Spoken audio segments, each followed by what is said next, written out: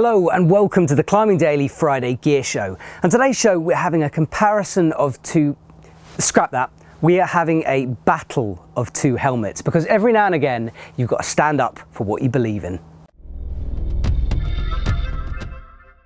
We're going to be looking at fast and light helmets. Now this is my Petzl Meteor helmet. It's an old model, about 4 years old now, so the colour you see in the shop will be slightly different from this. I love this thing. It's had my back in trad climbs, sport climbs, multi-pitches, big mountains. This has always protected me. But this is Andrea. And Andrea reckons his Black Diamond Vapor is better than my Meteor. Now, instead of sitting down and having a nice civilised chat over coffee, we're going to have a face-off.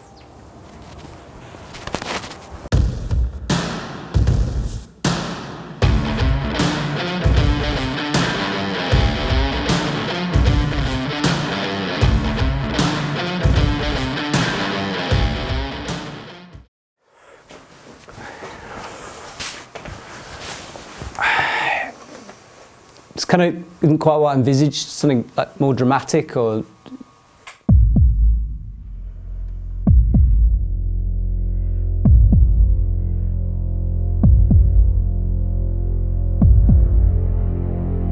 Round 1, fight! weight, 220 grams. Weight 186 grams. Round 2. Okay, size 48 to 56 or 53 to 61. Now, I have the smallest head known to mankind, and yet I still fit the medium. Okay, that's similar to you. This is a 53 to 59 and the other one is a 58 to 63. Impressive.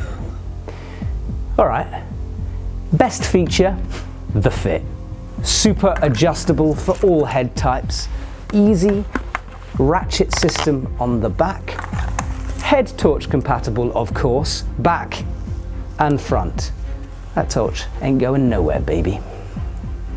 My best feature is breathability. The helmet is covered in vents and it will keep you dry and cool. Well done. All right, let's talk about vision. This thing stays nicely on the top of your head, clear view regardless of the activity, and if you rock your head around, this thing don't slip down and keeps sunglasses perfectly in place. This helmet is so minimal, it's not gonna get into your eyes, no matter how hard the climb is. Excellent. All right, yours may look aggressive, but this has a look all of its own. A techie climber kind of style, and the vents give it an extra voom. And let's talk about the color. Many colors, all with that special Petzl styling. Ain't no one color like your thing. Look at it, it's colorful, aggressive, and you'll look good even after a 10-hour long climb. Outstanding. All right, protection. EPS, polycarbonate shell. Just like yours, EPS foam and polycarbonate shell. Brutality. Okay, let's get personal. My favorite story about the Meteor? Well, I was convinced that I didn't need one of those lightweight helmets. I had one of the Petzl Boreo things. Good helmet, no lightweight. So, I went climbing, I was in the Peak District. What happens? Classic Matt, lost my helmet. My mate gave me one of these babies and I led my first E3 ever. Next day, back in London, bought one of these, never left my head. This summer I spent 6 days in a row climbing on Trocimi di Lavaredo, and the vapor protected me super well even when rocks were falling around. I felt super comfortable. Well done. All right then. I see your story and I raise you a close call. This thing has saved my life. I was on Mount Maudit, descending. Team ahead of me fell off, dragged me off the mountain, guillotining me. I fell about 250 meters down the slope, narrowly avoiding crevasses, hitting snow ridges. My head absolutely fine. I've never been as unlucky as you, but when ice and rock were falling around, I've never been in trouble. Impressive. All right, my friend, you've played a good game. Your helmet's kind of cool, but I've got one more card in my arsenal which is gonna blow you away. Price. 56 euros in the EpicTV shop. Now, if I'm not mistaken, my friend, that is half the price of your black diamond. You just can't compete. I can compete. This one is 119 euros.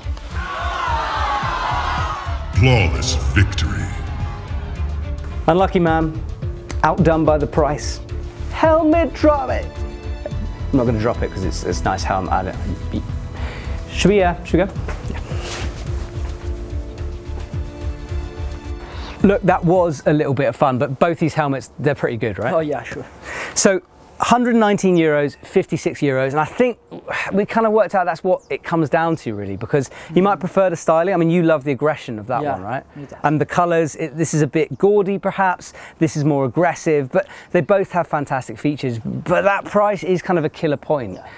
So there you go. If you're looking for an aggressive helmet with loads of vents, go for that one. If you're looking for something more techie, then consider the Petzl. But if you're short on cash and want a fast and light helmet, then this wins at the moment. Thanks for watching, and I'll see you soon.